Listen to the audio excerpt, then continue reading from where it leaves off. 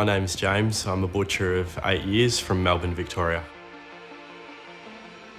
Ethically, I just completely opposed the job. As I went through this journey in the meat room, the ethical issues became harder each day I came into work in the morning. My name is Igor Pershinn. I'm originally from Russia, grew up in Melbourne, Australia, and I'm the founder of Less Meat, Less Heat. It's a non-profit organisation focused on addressing climate change through diet change.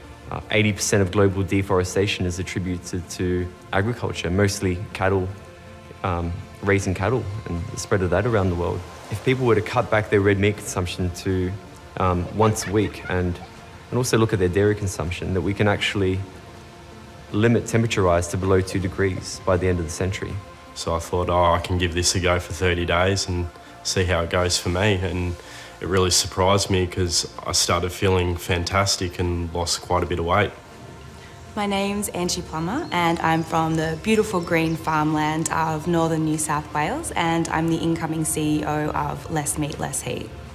The Great Barrier Reef, as a lot of people know, is in quite a bit of trouble at the moment. Over the last 30 years, it's lost more than 50% of coral coverage, and that's in no small part due to the fact that there's 4.5 million cattle grazing in the Great Barrier Reef catchment area.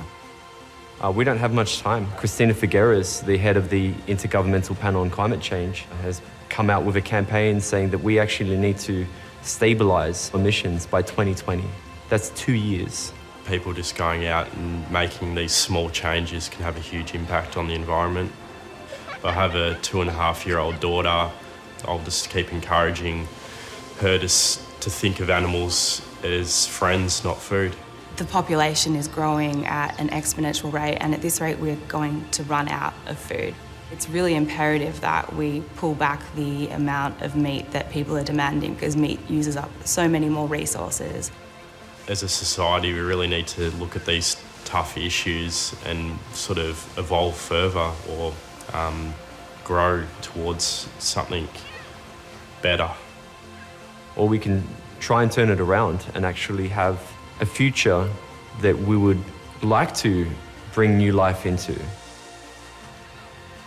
Even one meal a month or going meat-free just once a week will make a huge difference to the planet, and will hopefully ensure that our children still have this beautiful world as their legacy.